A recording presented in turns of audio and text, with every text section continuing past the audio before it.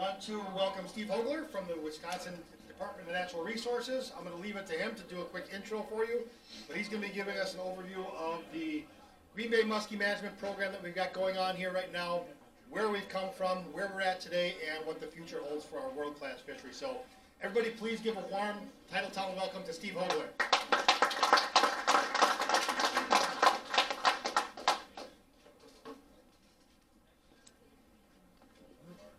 Thanks for the invitation. I certainly appreciate the invite to come and speak before you tonight. And before I go any further, I'd certainly like to thank you as a club for all the support you've given the Green Bay Muskie program since even before the inception of the program in 1989. I certainly appreciate it, and all the other anglers of the state that allow us to fish muskie appreciate all the hard work that you guys have put into this program. So thank you very much.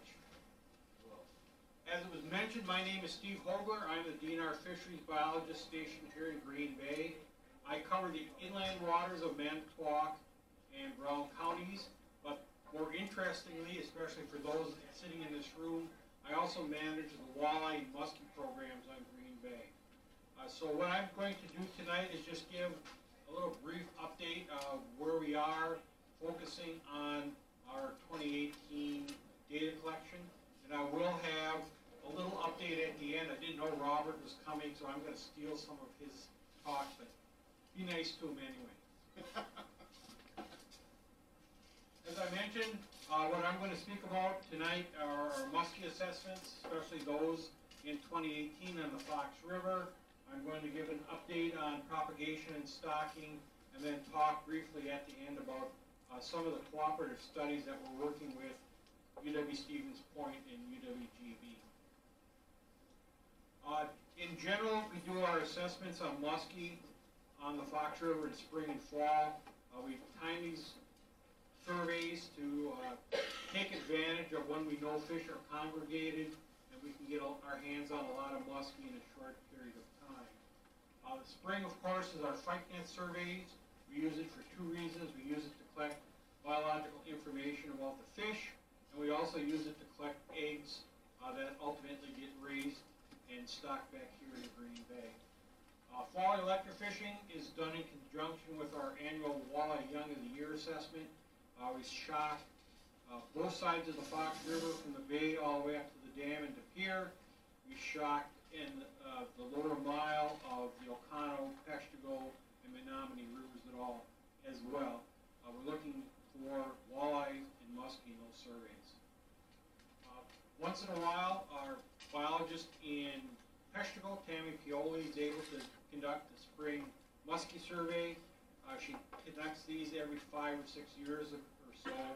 She targets the Menominee and the Peshtigo River. The Menominee River was done 2 or 3 years ago. She has hoped to do a spring muskie survey on the Peshtigo River last year, but the conditions didn't allow that. So she is all geared up and ready to go this spring, so we're hoping that we have a more favorable spring runoff, but given the current conditions, that may not happen again this year, but let's hope for the best. And then our final assessment tool for muskie and all the other game fish in Green Bay is our krill survey. We have approximately 4 krill clerks that work on Green Bay. There's 1 in the Menominee, there's 2 in Green Bay, and there's 1 in Sturgeon Bay that cover portions of Green Bay. They talk to anglers, see what they're catching, and collect biological information on those fish.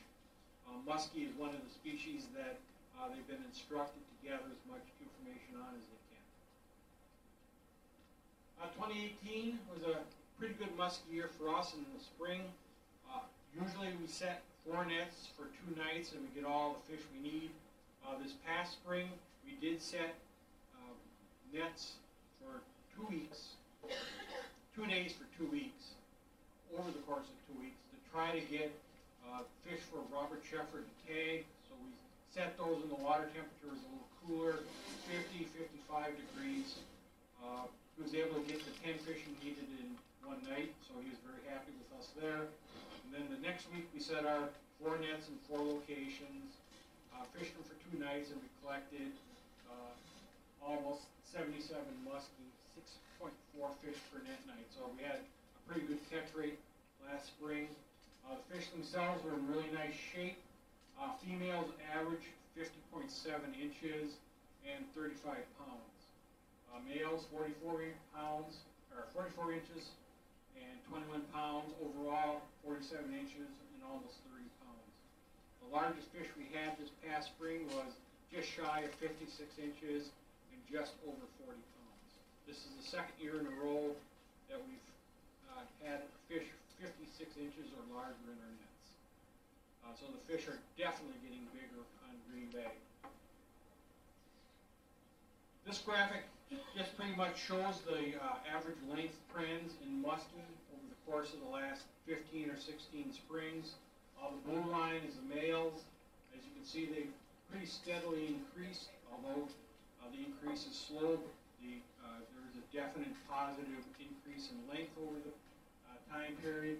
Females have also increased, but their increase has been a little more up and down. We'll have a couple of good years of very large fish, and then we'll get a few years when the fish are a little bit smaller, and then they bounce back up. Not very unusual. It's good to see, though, that growth continues to be very good at Green Bay. We don't seem to have any growth issues out there for muskie. Fall electrofishing, what we try to do is we try to target fish to collect biological information and to put pit tags in fall. We try to ignore the recently stocked hatchery fish. So the two length bins that we collect in are fish over 18 inches long, those are red bars, and then fish over 30 inches long, and those are the blue bars. As you can see, through the early 2000s, we had a pretty steady increase in the number of fish we saw in fall.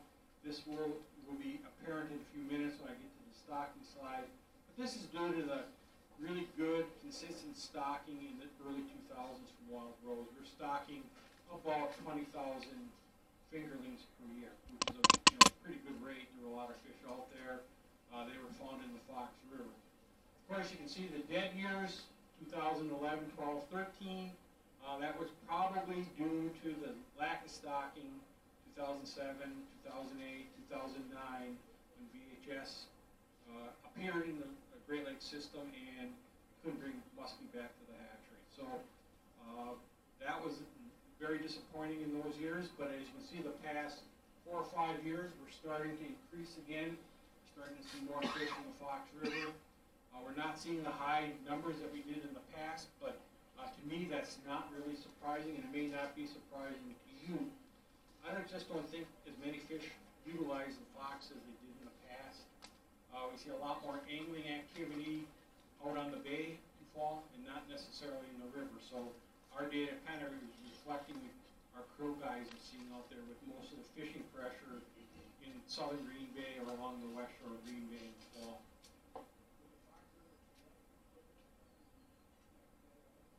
The question was, does the Fox River cleanup impact some of our catches? Yes.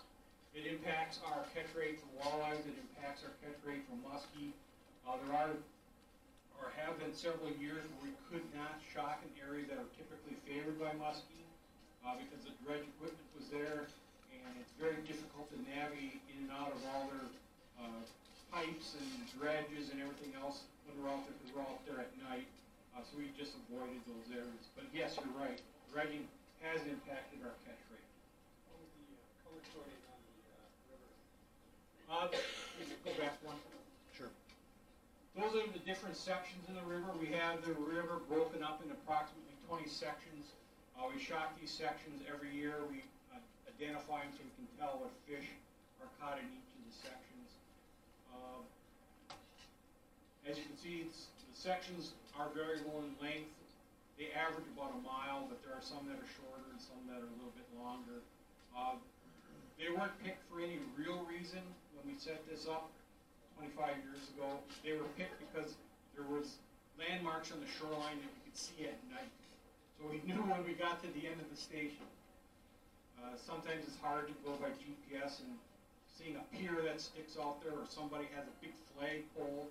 Those are very distinctive things, and those are how we actually set those sites up. So the size and the locations doesn't indicate anything other than we shock in sections, and that's how we record our data. The creel survey continues to be a really important tool that we utilize on Green Bay to manage the fishery, whether it's for muskie, walleyes, perch, brown trout, you name it. Our creel clerks do a really good job. They're out there. They work every weekend, every holiday, and 2 or 3 days during the week. They have a morning shift, they have a night shift. So they're out there working pretty hard under generally less than favorable conditions sometimes. What we can do is take all the information they collect and then analyze that data, and that's what these two graphics show. The top graph is Musky CPE, which is blue bars. So it tells us that the catch rate in 2018 was just under 600ths of a fish per hour. So you can do the math, it's like 1 fish every 30 or 40 hours. The red line is directed muskie effort. So this tells us how many hours people are actually out there fishing for muskie. We ask them, what were you fishing for? They say muskie, it goes on that graph. If they say, I was out there fishing for whatever and I caught a muskie, it doesn't show up on that graph. So you can see directed fishing hours declined through the early 2000s into the 2010s. This is probably due to the lack of stocking and fewer fish being put in the bay. And then about 2012, the directed fishing effort just took off. And right now, these past several years, we've been around 70,000 hours of directed fishing effort for muskie on Green Bay, which is very remarkable.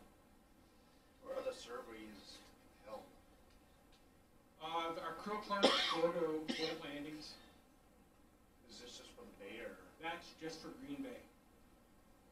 We have it for Lake Michigan, but I only pull the data out directly from Green Bay. So they, they obviously hit the major boat launches, Menominee, Peshtigo, Ganos Beach, all the way down here, and then all the way up the East Shore, Little Sturgeon Bay, Sar Harbor, Ship Canal, and then up into the Door Peninsula. That's where our Sturgeon Bay clerk goes. So there's probably 20 or 30 spots they go to.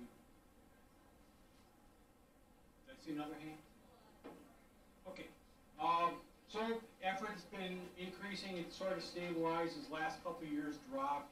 A lot of that has to do, I think, to the really windy falls we've had. And it's been difficult to get out for a lot of people, so the total amount of fishing dropped off a little bit, but it still looks to be very good out there.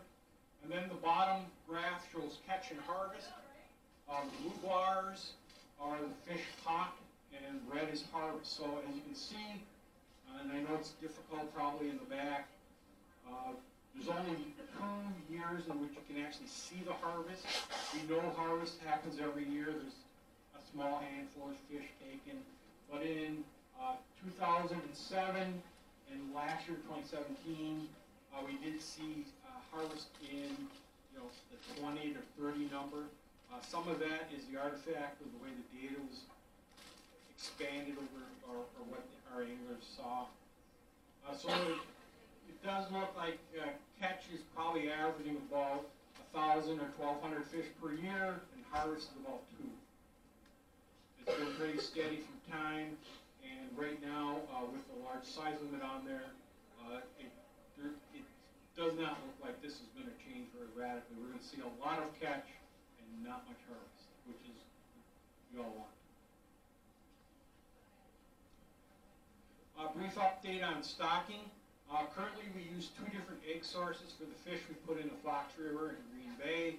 The first source is from the Fox River. I don't know how many of you have come down and watched this spawn fishing today. I know there's been a few people that have been. We set up at Fox Point, it's usually the 2nd or 3rd week in May. We set our nets, we bring the fish back to the landing.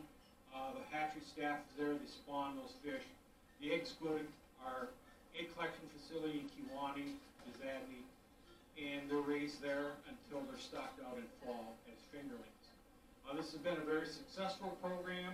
It has some pluses and minuses, of course. The pluses, it's a local source. We can get those fish every year. On the minus side, those fish are from a parental stock that had a very limited genetic makeup when they were originally stocked here in '89 through about '92. So they're perhaps not the most genetically fit fish out there, but they seem to do pretty well. The other source is from the Michigan DNR. They collect eggs from the Detroit River. They hatch those fish, they raise them until they're 3 or 4 inches long. They inspect those fish, you get the health certificates, and then we take about 10, 12,000 muskie in the fall of the year, and we raise them for the next fall. So they're stocked out as yearling fish. These fish have been truly remarkable.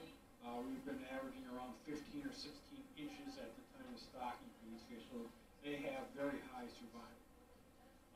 There's pluses and minuses about this egg source. Of course, they're very genetically diverse, so they're a very strong, healthy population.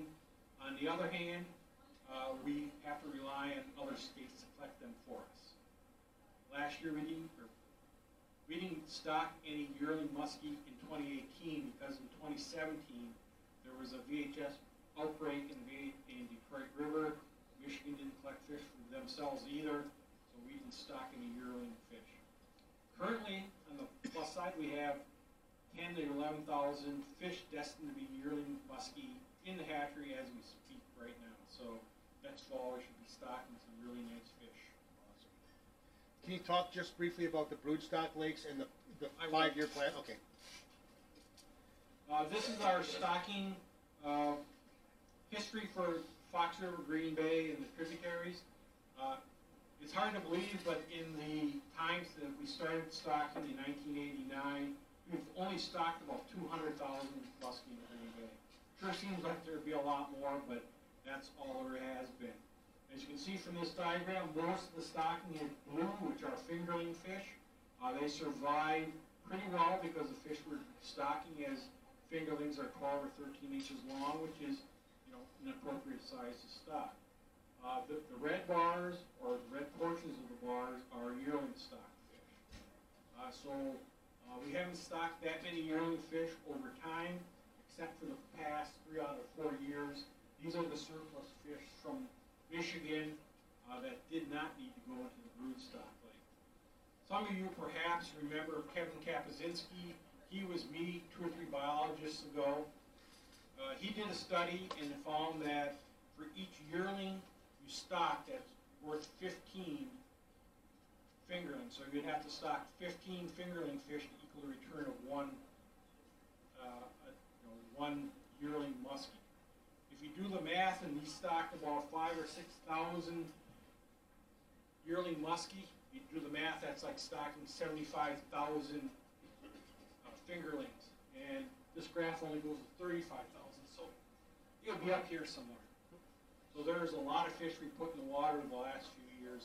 Hopefully in the next 2 or 3 years we're going to start seeing some of those fish in the mid. Excuse me? Yes. Yes, Kevin did it from the early years of this program from this portion of the data set. Okay. I should mention, yes, sir. So those, the red bar was Yes. how long are those right now? Like 25? The last yearlings we stocked them at 16 and 17 inches long, and that was 2 years ago. They probably doubled in size, at least.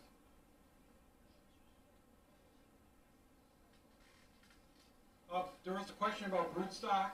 One of the priorities of the fish from Michigan is to stock our broodstock lakes. As you know, in the past we had a single broodstock lake in Sheriff County. For a number of reasons that didn't work out. We had to back out and we lost that inland source, which is a clean source of eggs, for us to get fish from. What we did do when we reinstituted this program is we set up 3 broodstock lakes. There's 2 in O'Connell County, Archibald, and Anderson Lake, and there's 1 down in Sheboygan County, Elkhart Lake. Since 2010, we have stocked generally 1 to 3 fish per surface acre into those lakes with Great Lakes muskie. We're hoping in the next year or 2 that the first fish become ripe and we're going to be able to use that as a source and we'll no longer have to go back to Michigan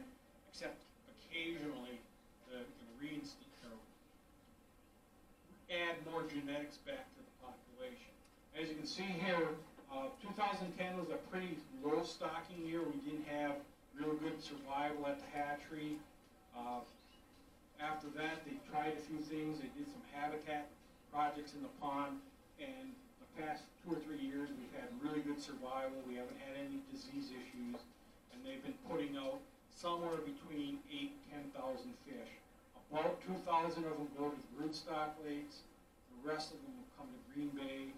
A small number, around 500, has gone to Lake Winnebago. So we're on track with stocking here. We're starting to scale back some of our numbers. I think we're going to shoot for 1 to 1.5 per acre when we stock this fall. We don't want to shoot past the safe margin and have issues with the locals again. So we're going to start cutting back on the number we put in the lakes. What kind of information are you getting out of Anderson Lake?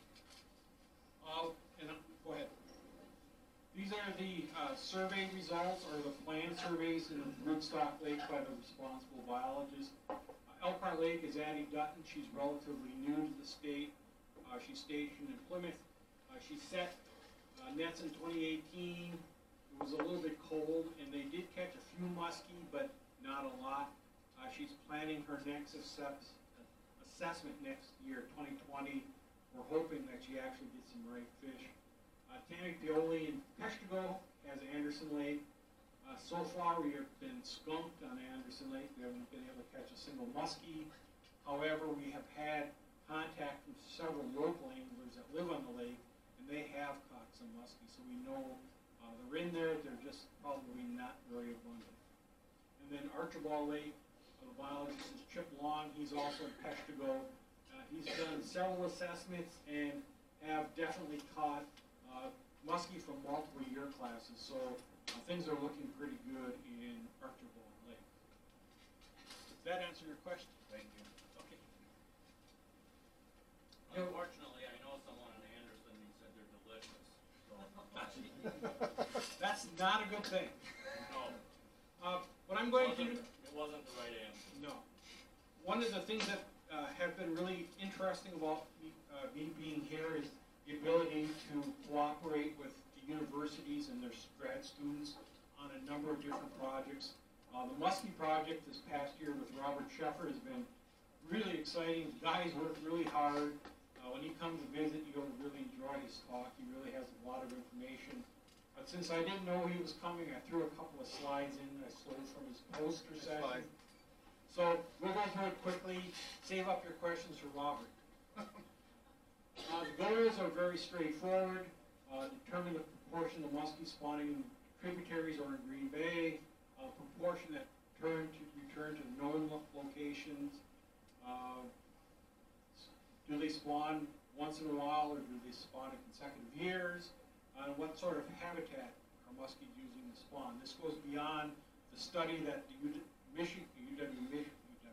University of Michigan student did back when Dave Rowe was here about spawning habitat. And then he wanted to characterize some of the seasonal movements of muskie in Green Bay. That's one of the top 2 or 3 questions I get. Where are the muskies in summertime? And I say, I don't know, because I can't catch them. So don't ask me. You should ask one of you guys. Okay? What he did, he approached anglers in contests generally, or guides, and was able to put tags in those fish so we could track their movements in Green Bay. Did anyone here provide Robert any fish? Okay. No, but we did get him in touch with a lot of the guides to get him set up. Right, that's very important. I definitely appreciate you guys' help with that. We've seen him out there, but I just won't catch anything, so. So these are the fish that he tagged from anglers. As you can see, they were scattered about pretty much in 2 locations, southern Green Bay and then up around Daniels Beach. He had approximately 20 or 25 angler caught fish. They inserted these tags. They inserted 2 different types of tags in muskie. They put in an acoustic tag, and then they put in a radio tag. These tags were sewed, they made an incision, put them in the fish, sort them up, let the fish recover, and then release the fish out into the bay. They use two different methods. The radio tags are an active tracking system. You have to go out there with a boat and an antenna and look for those fish to try to triangulate their locations in Green Bay. This will allow us to get fine scale information on where they're spending their time. What sort of habitat are they in? Are they in this bay or are they in that bay? So these radio tags last a fairly long time, so the second suit that was mentioned will be continuing the work of Robert. The other tag is the acoustic tag, and these are the receivers that pick up the signals from those acoustic tags. On Green Bay, we have approximately 200 receivers scattered around Green Bay. They're in every river, 2 or 3 in each river. There are several curtains across Green Bay, either from Michigan to Wisconsin here, across the Bay to Knox, and then there's one between Green Bay and the Dork County Peninsula and Garden Peninsula. So we know are those fish moving north, are they moving east, west? We're trying to get some large-scale movement. These tags are good for 10 years. They were able to track these fish, and using these acoustic monitors, they pick those up once a year. They download all the data. There will probably be 5 or 6 million data points on each receiver, and then they'll sort through looking for musky because there's other fish out there that have tags in them, and Robert or his successor will be able to actually track their movements. What's interesting about the tags that Robert used, the radio tags, is the company that makes them said that you could hear these tags from a plane through the ice. So Robert had DNR plane fly transects. This is a map of his transects in Lower Green Bay where he was looking for muskie. He could do this in the summer during open water, and he's been doing it during the winter trying to find out where these fish have gone. Once they found a habitat that fish seemed to look like, they would use side scan sonar to try to determine what kind of habitat was there, whether it was aquatic plants, logs, rubble, cobble, whatever. This work has been done by Point and UWGB and a lot of the tributaries. We're using that information that you get on what is good muskie spawning habitat. Okay. Once they have identified habitat, they went out there and tried to collect eggs.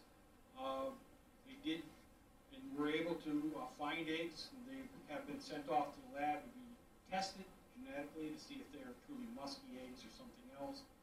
I'm sure I'll have a lot more results on that.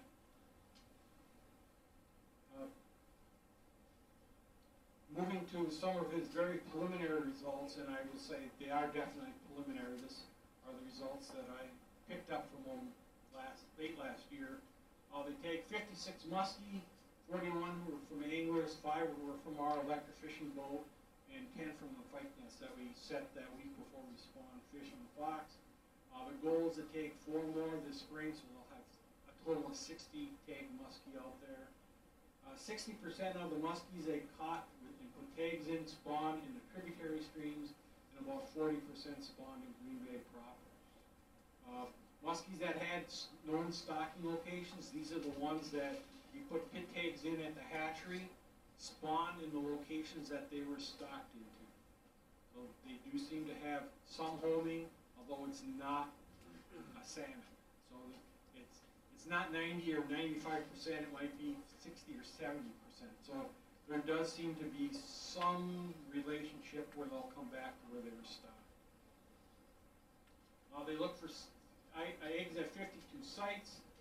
They had success in finding them at 28 sites, and now they're waiting the genetic testing to see if they're truly musky or not. 110 sites were searched for larvae, frame nests, larval turds, light traps, seines, and electrofishing, so they put a lot of work into trying to find larvae. Unfortunately, they only caught 2 in the Menominee River. Once again, they're sending those fish for genetic testing to verify that they were musky. They certainly look like it from their picture, but time will tell. Okay. And with that, that's the end of my talk, specifically on musky. Any questions before I do one? Go ahead. A couple items. First off, where are we at as far as natural reproduction on the bay today? Reproduction is very low. We find a few fish every year that don't have fin clips. We're assuming those are naturally reproduced fish. However, over the course of the last 3 or 4 years, muskie were stocked by the state of Michigan and Bay de Knox, Great Lakes muskie, and they unfortunately did not fin clip them. So we could be seeing some of their fish. Could be, but I think if the fish are in Sturgeon Bay area, they're probably naturally reproduced. But further north is questionable. Yes, sir. So next spring, when we're assuming that we can take eggs from Elkhart, what's the potential for raising them for stocking numbers, let's say fall of 2020 in the bay?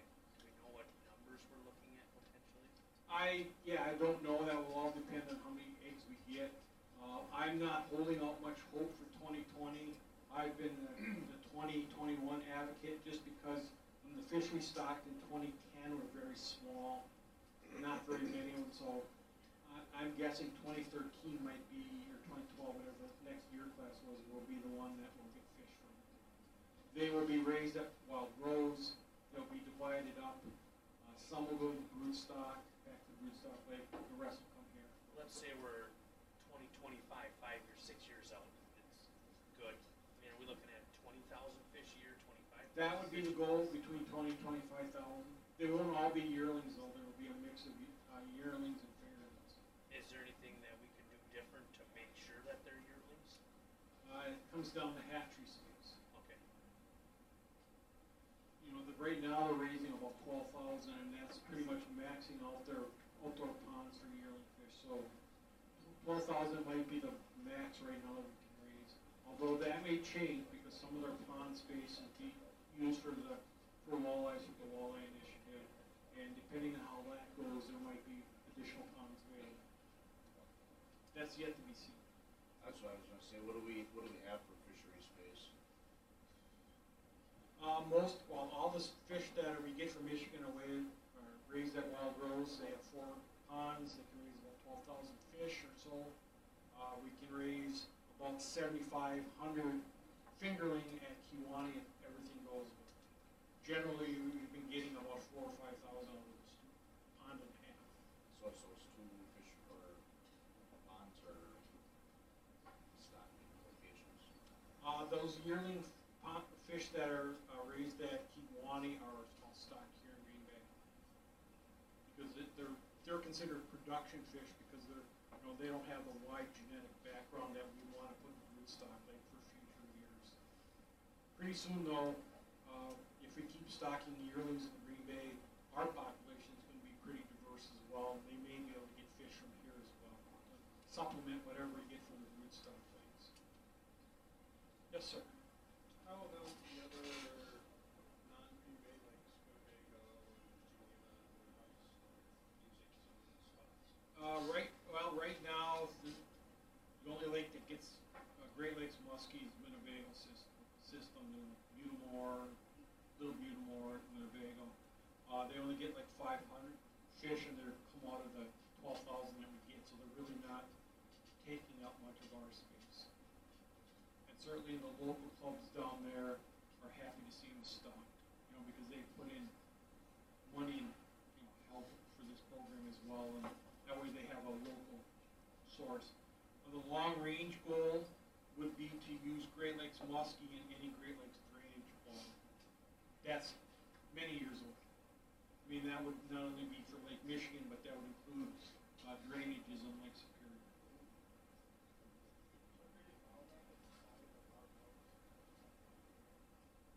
Well, yes and no.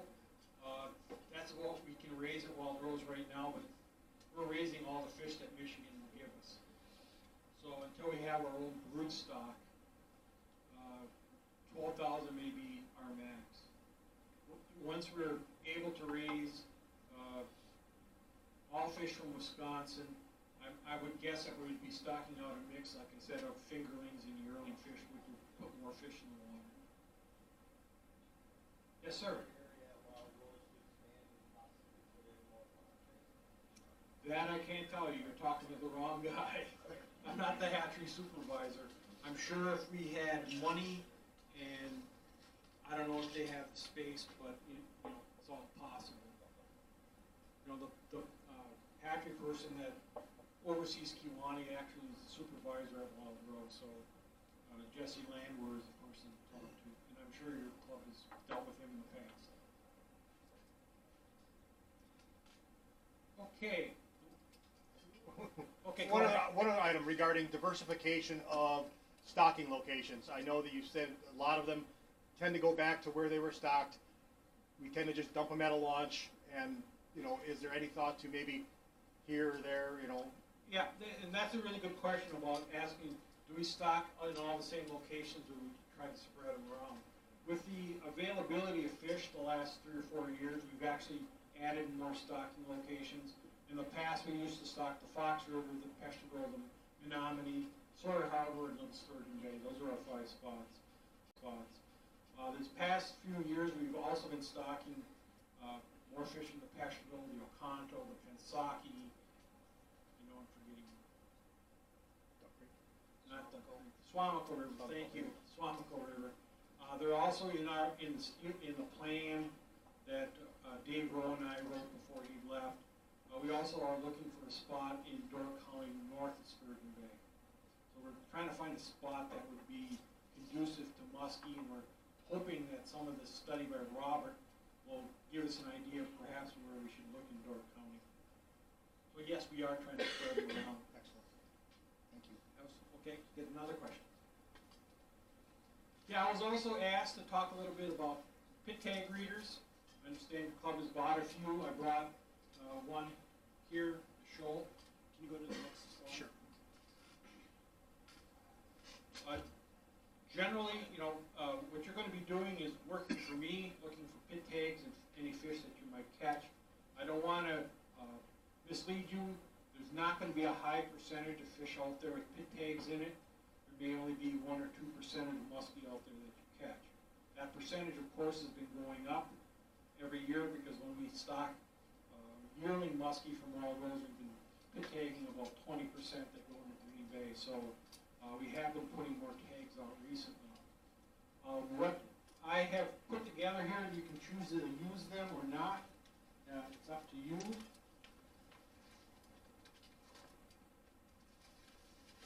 Is a data sheet.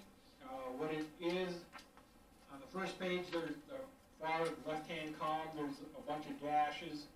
These tags are either going to be 10-digit alphanumeric, so numbers and letter tags, those are the older tags, or they're 15-digit numeric tags, what we use now. So there's 15 lines here. Please don't give me any 13-digit numbers, because that's not going to help me very much.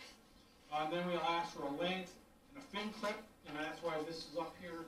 The fin clips that we use on muskie mostly are either left vent for fingerling muskie or right vent for yearling stock muskie. That just tells us at what age class they were stocked. In the past, there were 1 year where we clipped both vents, so there'd be a BV clip. And then I think 1 year they actually clipped the tip of the max bone. Those are very rare. We hardly ever see those. So just record the fin clip. The vast majority of fish you'll see hopefully will have clips. I'm hoping to find some without any clips. That's a plus, because all the fish we stock in Green Bay are supposed to be clipped. Then the date you catch the fish, and then any sort of comments. Some of these fish are going to have other sorts of tags in them, and if you can look for those tags, I'd greatly appreciate it.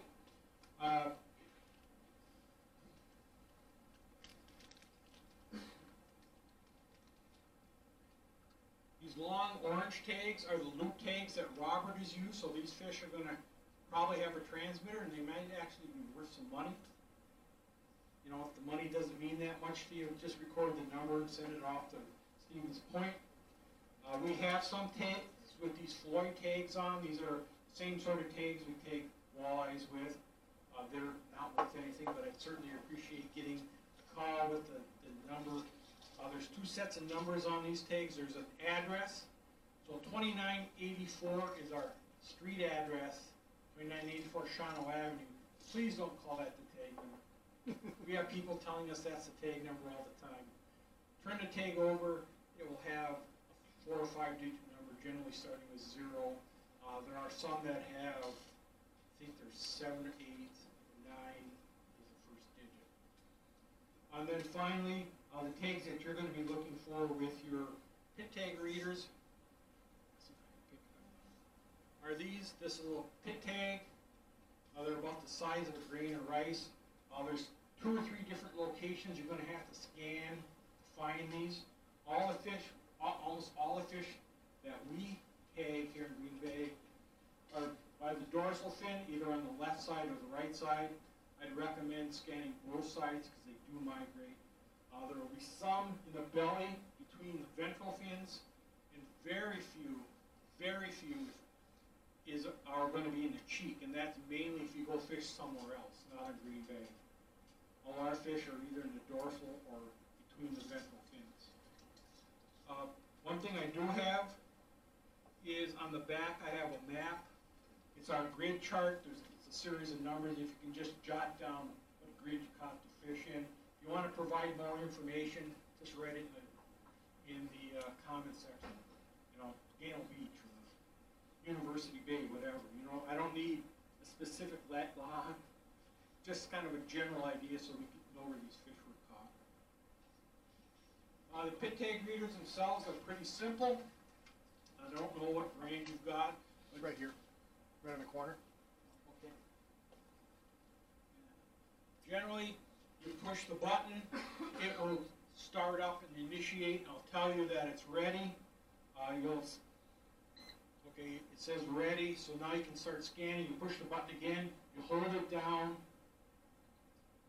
until it beeps, either saying no tag found or here's the tag number. You can see what that tag number is. 900067. That's a lot of numbers. It's 15 digits. Yeah.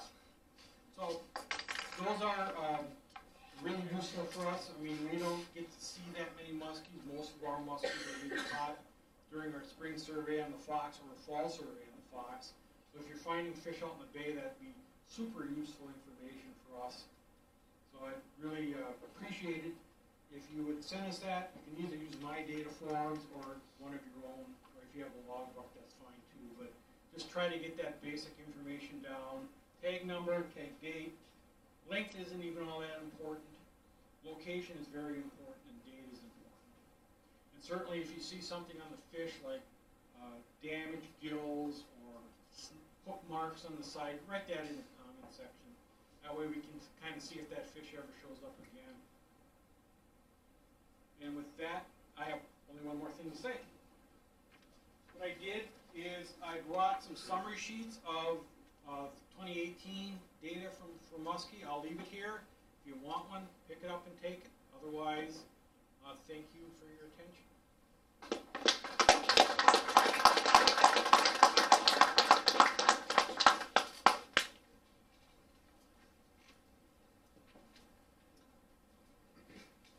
you very much. That's all we got, unless there's any other questions. Have a great night, everybody.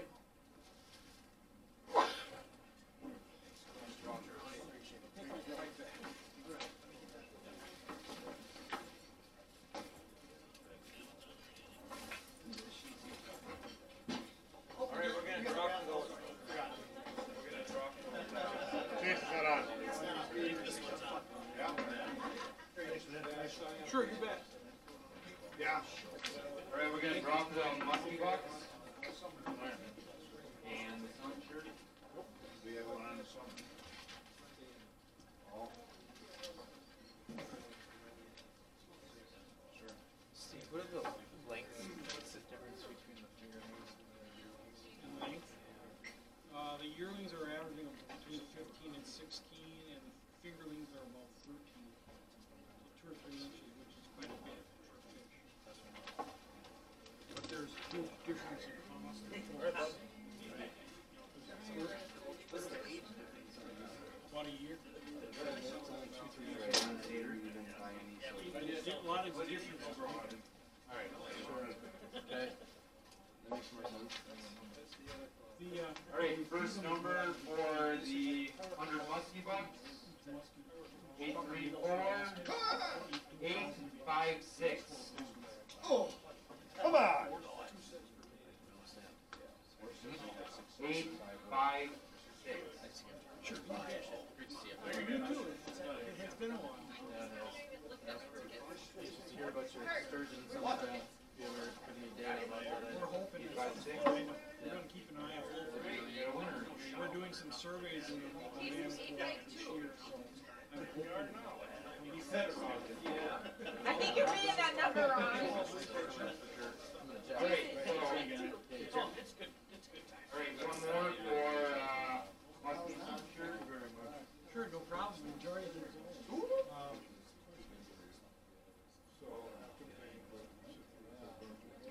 834, 846. There we go. Well, it depends on what you're gonna do. If you're donating like raising the fish, that'd be great. That's all. We would take donations for some gear that we want to we've gotten some recent items generated for our shop so we're actually sitting pretty good. Yeah, right.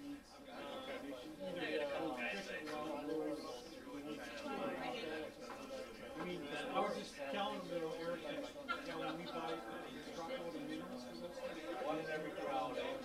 Yeah. So are we using mainly minnows nowadays, or almost exclusively minnows? I know we take minnows versus pellets for a while. and there has been some studies, recent studies on the dry feed, starting with dry feed, particularly minnows. They don't seem to grow quite as well, but cost of minerals are not where it's balance. Makes it lower survival for fish, but yeah, all our great lakes fish. Oh, did I? They do Maybe I'll take it back. 15 and 16 inch. Carry me down forward. And I think I might be one short. Nice. And you know, if you need more information, just get a hold of me and I can. Yeah, I got you down forward. Okay, catch you later. Yeah, thanks, Brian. Yeah, and also, we're always, we're in contact with active research projects.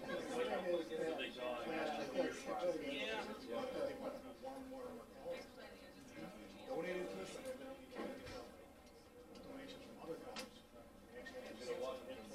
That's a check back. So if there's anything else popping up, we'll talk with Dan Kowski or Dan Eisen, and yeah, the two leads on all this stuff. We'll talk with them. WDNR did well too. They're really, really good. They say we're gonna do this, other than the one you just mentioned. They usually just. Well, I think that was, I think it was a function for us, not really. Right, I mean, it was a side thing that we were more than interested in trying, someone probably asked them about it, and they didn't have the money in their own budget to do it, so they asked them. It's just like, Robert has gone around and asked receivers and tags. Receivers are very pricey, the tags are $200 or $300 a piece. Fisheries research is really Isn't it fun? We can establish a self-sustaining population here. That's the goal. That's my goal. It's always been the goal of the plan. I mean, that's what Dave Rowe tried to set up. That's what I've been pushing for. Hoping with conservative size limits and catch release ethic that's out there. Yeah, we're going to have enough fish pretty soon up there. Can't help but find each other at the right time. I mean, when you stock, you only stock 200,000 fish in the bay. Wisconsin waters are really good. So that's a really low fish per acre. It would be a lot more room to grow. It'd be a corn musky if this was an inland. Oh, yeah, we know, I know.